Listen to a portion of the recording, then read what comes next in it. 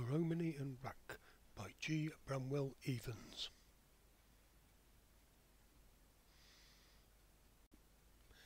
Give me the clear blue sky over my head and the green turf beneath my feet, a winding road before me, and then to thinking. Chapter 4. Nature's Safeguards. April. We met John Fell the gamekeeper on the fringe of the wood. He was carrying a small spade. His gun rested over his shoulder, whilst on his back was slung a bag in which were a couple of small rabbit nets. In another small bag of canvas was a ferret, whose frequent scratchings showed it wished to be free. "Just getting a few odd rabbits that are damaging some young trees," John said by way of explanation, for he knew I hated a gun. Raq and I joined him, and we walked along with our eyes open for likely burrows. "There's a likely one here," I said, stopping in front of one. John looked at it for a moment, shook his head, and passed on. "What's wrong with it?" I asked, just a trifle annoyed that he had given it such scanty attention. "The veil's on it," he answered, and seeing that I did not understand what he meant, turned back and we viewed the hole together. "Look carefully," he said. Then I saw that some tiny spider had stretched 3 silken tight ropes across the entrance. From a certain angle they glistened with the night's frost. "No need to try any burrow when that little curtain is there," said the keeper. "Save a cap of time and trouble if you keep your eyes skinned." Further on, Raq stood before a similar entrance. "There's a rabbit in there," I said decisively. "Sure?" asked my companion. "Dead sure," I answered, and as John forbore to ask how I knew, I proceeded to tell him. When Raq finds a hole, he always smells at it. If it's empty, he gives one sniff and turns away, though his tail works on as usual. But if there's a rabbit in it, he gives a second, long, indrawn smell, and for a moment that wagging pendulum stands out straight in a line from his back, stiff as a poker. Then it nearly wags itself off his body. Look at it now. "We'll prove it," said John, and as I called the dog off, he put the ferret in. The little hunter paused for a second, shook itself, and then, with a slow, shuffling gait, disappeared into the darkness. A silence fell on our little group. The keeper's well-worn gun barrels gleamed wickedly in the sunshine. Raq, tense and expectant, concentrated every faculty on the place from which he expected Bunny to bolt. From the heart of the wood, a ring-dove cooed out smooth love to his mate. Then a scuffle sounded in the burrow, and the light fawn wraith dashed into the open. An ear-splitting crash cut short the love-song of the dove, a tiny wisp of blue smoke floated from the right-hand barrel of the gun, and Raq was returning with a little limp body in his mouth. "Good dog," said John, patting the dog as he received the rabbit. I turned away. Death was out of place in this quiet sanctuary. A moment later the ferret appeared at the bolt from which the rabbit had raced. He wore an aggrieved expression. "Good worker?" I asked. The keeper picked him up in the only safe way, thumb and forefinger round the supple neck. "Not as good as I have had," said John, and judging by the way he said it that a reminiscence was not very far away, I waited for him to continue. "Best ferret I ever had was a cross between it and a stoat." "Easy to handle?" I queried. John shook his head with a grim smile. "He was cussedness itself," he said, and pointed to a couple of small scars on his fingers. "Them's his visiting cards that he left behind." "How did you come by him?" I asked. "Lost a little bitch ferret when we were clearing out a burrow," he explained. "We dug for her but couldn't find her nowhere. I came across her about 6 weeks later, and when her young uns arrived we found they were half stoat, half ferret." John glanced at his marked fingers again and said, "But they did me a good turn all the same." I looked at him inquiringly, and he went on with his story. "There was a fella, a farmer, that was allers borrowing my ferrets. Now I don't mind doing a chap a good turn, but he wasn't very particular how he handled 'em. So when he come up to me one morning and said, 'Can you lend me a ferret this morning, John?'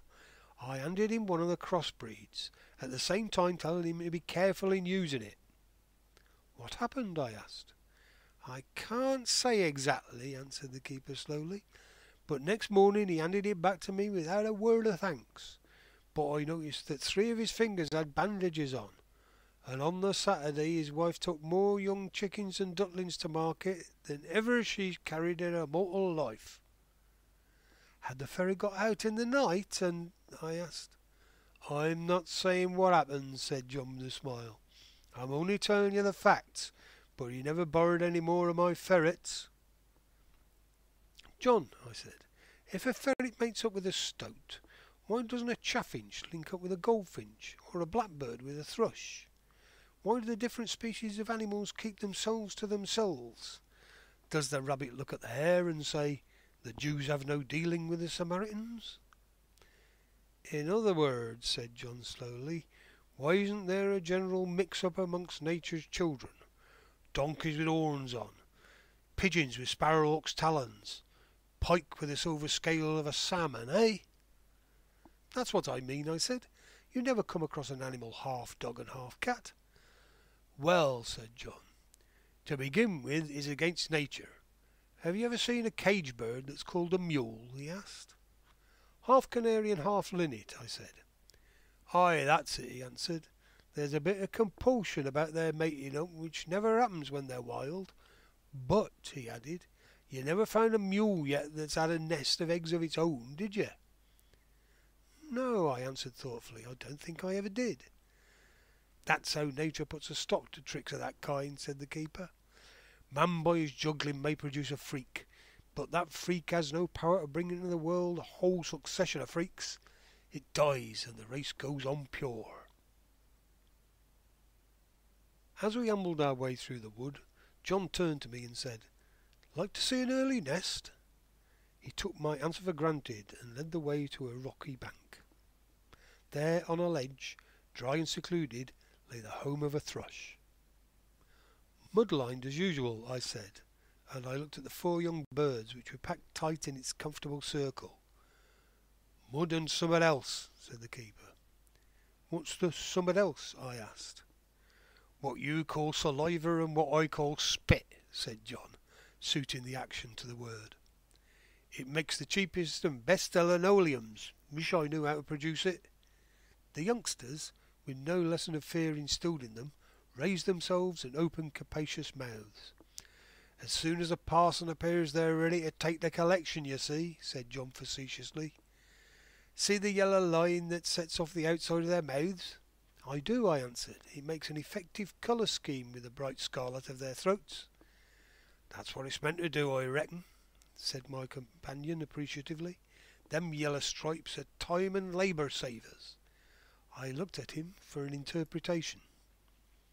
"Well, you see," he explained, "the parent birds are kept pretty busy, and most nests are in the shadow of a bush where the light's none too good. So nature provides them with an illuminated sign, and the yellow gleams out of the darkness, crying out, 'You needn't waste time finding the ever-open door, it's lit up for you. Just drop the grub inside the shining line.'" We watched from a safe distance the coming of the mother bird. She gave a short staccato call. 4 snuggling youngsters immediately raised their heads, and a chorus of expectant squeaks proceeded from them. A short flight of the thrush, a moment of consideration as she gazed at her charges, a quick dip of the head into one red gullet, a speedy swallow by the lucky recipient, and she was away again, followed by rallentando disappointed cries of the unfed. As we tramped on, I turned to John and said, "What's to prevent the sisters and brothers of one nest mating up together, and so thinning the blood of the race? They have no laws, no tables of affinity warning them against it. If crossbreeding is prevented by nature, what about inbreeding?"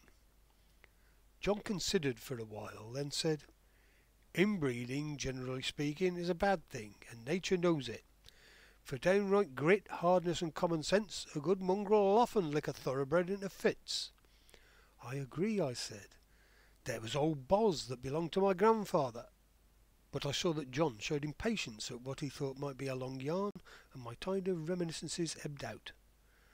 A truly wonderful thing will happen to them young birds, he continued, as my flow suddenly ceased. Those youngsters will be flying in about 3 weeks. He looked at me to see whether I was nettled at being choked of my story, but seeing only interested, he patted me on the back with his glance and went on. For a time the 4 of 'em will hang about this plantation, but only for a time. He paused as though he were searching for a word, and then, having found it, he proceeded. Then there'll come upon those 2 little cocks the wandering fever. It's some German contraption, he added apologetically. I know what you mean, I said.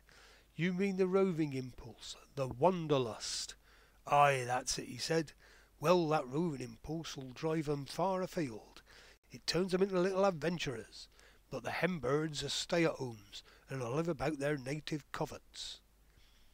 And other young cockbirds will, in search of adventure, come to this district and fill their place, I said. That's right, he replied, and that's how nature preserves the race. Humans must have their laws, but the wild has its instinct. As I went home that day, I looked at the birds with new eyes. Everywhere was the vibrant health, alertness, and joie de vivre. Every one seems to chirp, I have the secret. I wondered whether it would not be worthwhile for us humans to ponder more on some of the secrets of their well-being. We seek diligently after health. They live naturally, and health finds them. Perhaps it is a much surer way.